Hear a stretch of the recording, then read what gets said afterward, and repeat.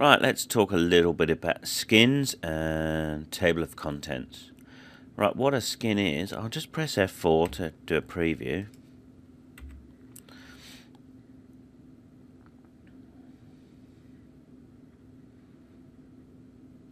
Okay, here we're seeing a preview.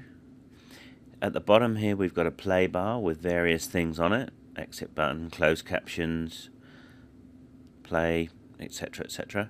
And we've probably got borders around the outside there, even though they're probably only 1 pixel. We have got borders there to contain this play bar. Now we've got the options to put this play bar up here on the actual movie and make it transparent if you wish.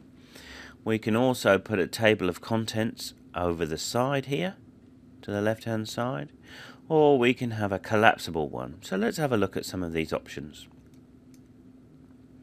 If we go to project and skin editor, up comes our presentation again, and you can see here we've got tick boxes, and if I get rid of these tick boxes you can see that things go from the play bar.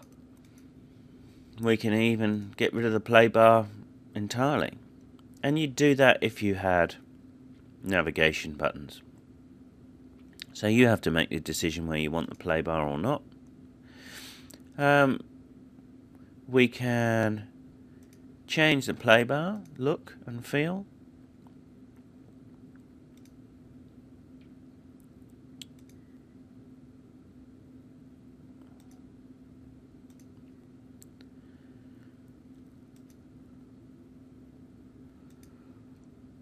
There you go, you get the idea.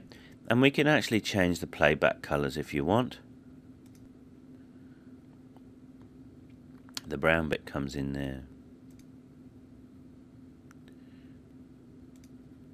So you get the idea. If you untick that, it'll go back to default. Now let's have a look at borders. Okay, borders are here. We can show the borders.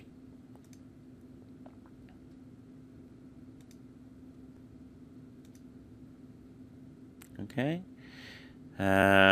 We can give it rounded corners.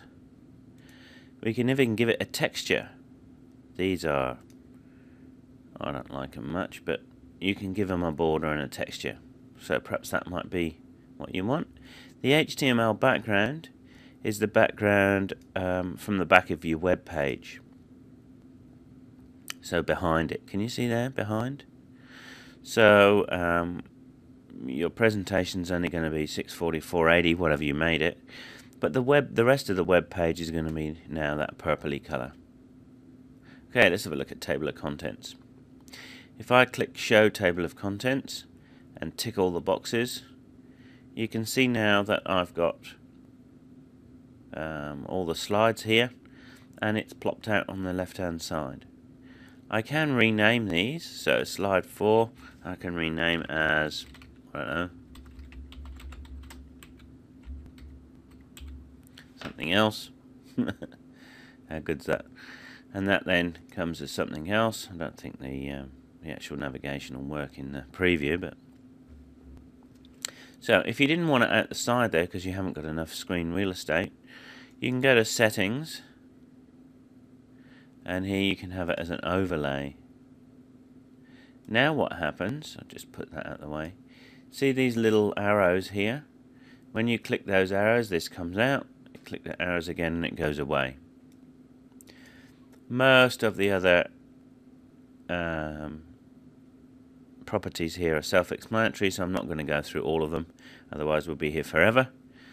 But have an experiment and a play to find out what they do. If I close that now, click F4 just to preview, you can see now that we've got our little borders.